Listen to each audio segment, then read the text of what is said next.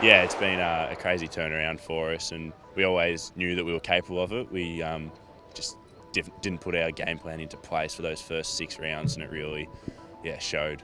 They got on top of us early, and they, made us pay. What were the strengths in that revival? Or, I mean, what was the key to that revival?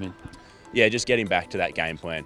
We had one in place that we wanted to do, and we just weren't playing to it for those first 6 rounds. And then after that, we sort of just went back to basics, scrapped it all, back to basics, and it's paid off for us. And how much of an impact did the leaders have on that? I mean, you yourself, from a youngster's kind of point of view, how much did the likes of Joey Kennedy, the vice captains Dane and Dan have on that?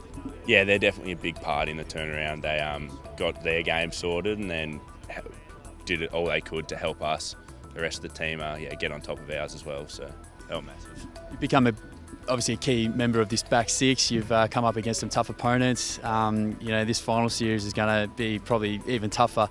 Are you confident you can take that form into this final series?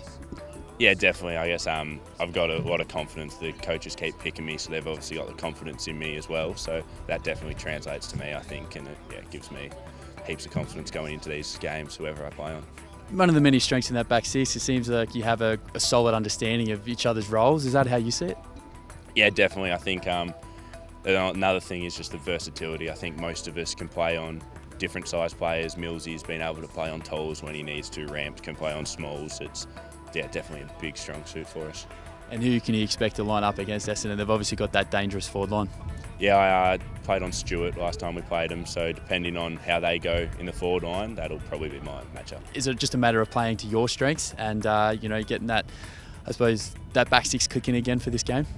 Yeah, definitely. We do our homework, research on them, see how they play, but when it comes down to it, a lot of the time it is just doing our things right, making sure we do what we want to do. And that helps us get the win.